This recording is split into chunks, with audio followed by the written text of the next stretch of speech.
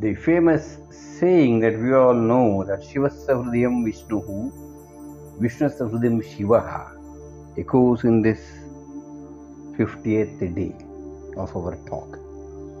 Yes, we are completing half a century today. That's nice to know. And today's verse goes like this.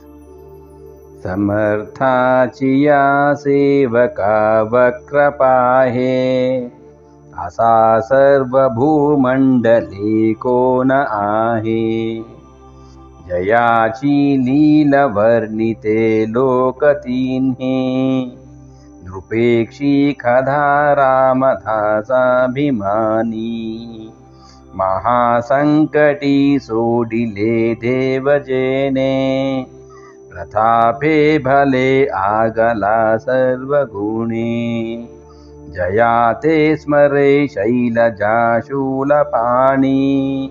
नृपेक्षी खदा रामदासाभिमानी.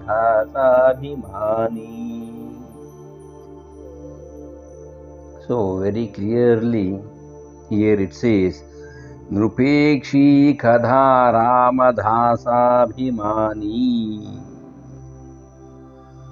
Oh, my dear friends, understand that Lord Sri Ram, who is the supporter of his devotees and who always feel proud of his devotees, shall take good care and will never let down people who trust or believe him. This is the assurance given in this particular verse. Now, it says, Mahasankati Sodile Devadine. So, here he says, when the gods were in deep trouble, misery, Sodile Devajane, who rescued them, who released them from their danger? Do you have any idea? So here we should think that Sri Ram has come down when all the gods went there and said that the Bhumandala is becoming a house of sinners and unable to tolerate. And underneath, the Bhumata was also crying and raising its hands and praying to Lord Vishnu. Then Vishnu gives a blessing saying that I'll come down as Sri Ram and solve all your problems. Most of you have studied Ramayana and you know this story. I don't want to see that how Rama kills all the demons right from his childhood, from Tataka up to Ravana. We have seen, we know that. So that great Ram, he says, Pratape Bali Agala Sarva Gune. He says, so such powerful, mighty, unique and virtuous personality, who will forget or who will not remember? And because of that power and might, who could rescue the gods from the clutches of the demons. Isn't it? Then he says, Jayate smare Shailaja Shulapane. Here of whom remembered Shailaja and Shulapane. Who is Shailaja? Shailaja is none other than the daughter of Himalayas, that is Parvati. And Shulapane, a person who holds a trident in his hand, is Shulapane, that is Lord Shiva. He says, even they remember him every time. In fact, there is a story also which reminds me to say how Lord Shiva adores Sri Ram for his pure, very honest, non-hiding personality. When Sri Ram was born in Ayodhya for Dasharatha and Kausalya through an yajna, Yajna Prasada, you know the story. Then Shiva becomes irresistible there in Kailas, and he wants to come down to seek the blessings and the darshan and to have the pastime of Sri Ram here. So he comes down from Kailasha to Ayodhya as Sadhu Baba. You know Sadhu Babas, how they would be. They would have smelled ashes all over, matted logs, that, this and all. Along with the childhood friend Kagabhushandi, and near the palace he was stopped. Because there they thought, this Sadhu Baba who is like this, if he comes inside, what will happen to the future prince? He might be infected or he might be taken away, he might be made into a Vairagi. So he says, oh, you are not allowed. Then disappointed, the Sadhu Baba along with his friend Kagabhushandi, they just walk down to the river banks of Saryu and sits there and starts to pray for Lord Sri Ram. And you know the Karunamayi Sri Ram. Here in palace he starts to cry, the baby starts to cry, the child starts to cry, everybody tries to cajole him, but no, the cry is not decreasing, rather it's going up and up to higher pitches and tones, and Kausalya gets worried, hey, what is happening to my child, and inquires here and there. One of Kausalya's friend, that is Saki, as we say, she says, Amma, maybe an evil eye has fallen on the child and it is because of that the child is crying.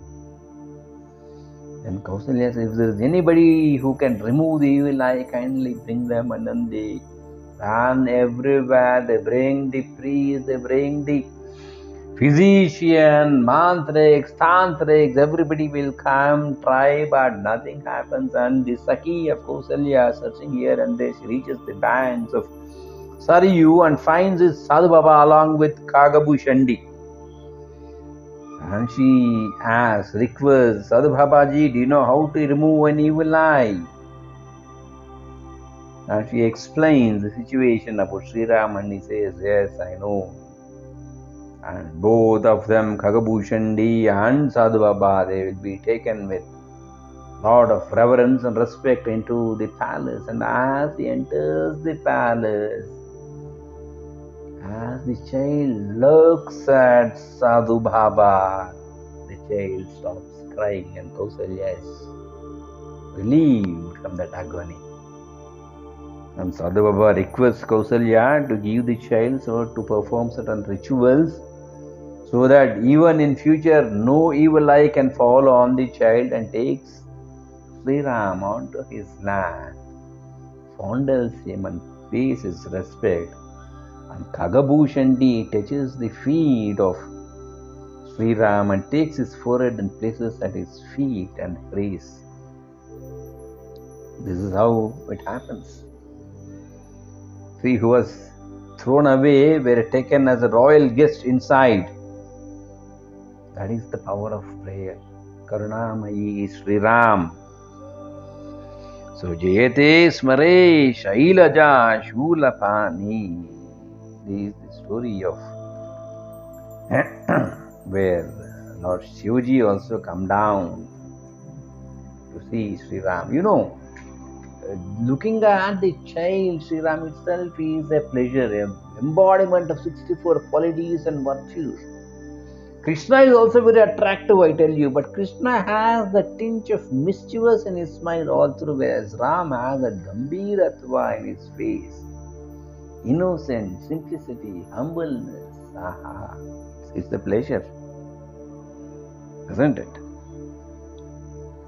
Next it says, Samarthachiya sevaka vakrapahe asa sarva bhumandale kona hai. Who says, Samarthachiya, all powerful is sevaka, the servant, vakra, crooked, pahe, sees, asa. Is there any person to have a crooked eye and see this powerful man? Anybody needs asa sarva bhumandale kona hai. Anywhere in this, any corner of this Bhumandala, is there any servant who can antagonize, or is there any person who can antagonize or have a crooked eye on this person one way? Or can there exist any crooked mind in this universe when this omnipotent and omnipresent wise Sri Ram is there? And where does he stay? Sri Ram is not somewhere outside, I tell you.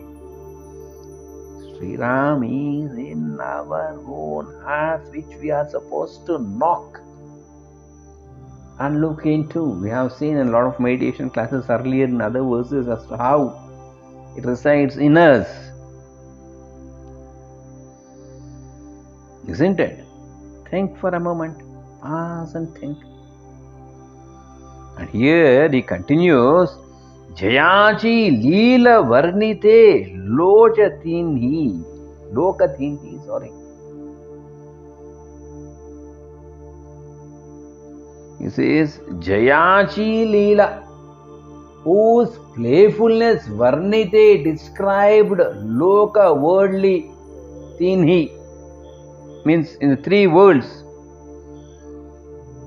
So here he says his valour is renowned and described in all the three worlds. The name and fame of Sri Ram is spread in all the three worlds. But how many of us know Sri Ram in reality? Is the question. Everybody says Ram, Ram, Ram, but where is that Ram? How many of us have seen that Ram in reality?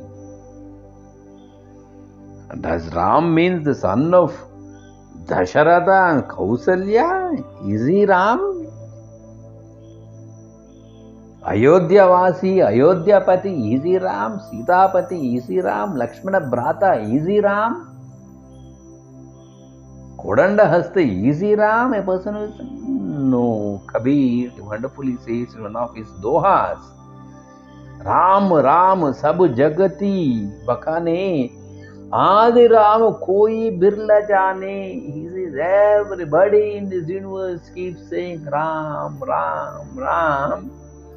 But he says Adi Ram koi birla jane. Nobody in this universe knows who the Adi Ram is.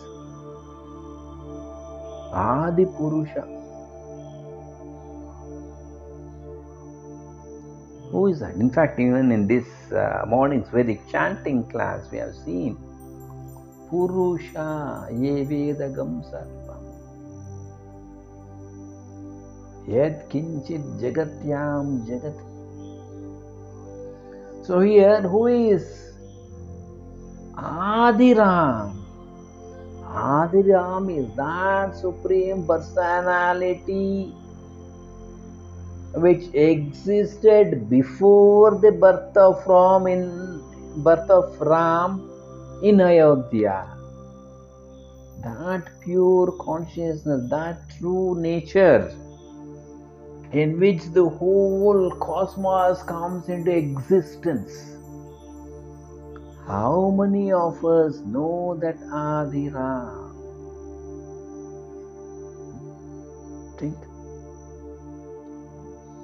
The moment we say Ram, we remember one photograph, a painting that has been done by a painter or a printer into our mind, whichever we have seen. If there are 10 people from 10 corners and the world, and if I say Sri Ram, all 10 individuals think of Ram in a different form, as per the painting or the photograph that they have seen or visualized. It may be Pattabhi Ram or Kalyana Ram. Yes, we don't know. But how many of us can think of Adi Ram? That which is beyond the omnipotent, omnipresent, omniscient. Think. In fact, if possible, the link to this Kabir Doha will be given in the description for you to follow and understand. So, of course, to start with, we need an alambana. We catch hold of this Ram, and from this we have to transcend to that form of that supreme personality which is beyond. So stay put in the Adi Ramhood or form. And for today, we'll just conclude here. Thanks for being with.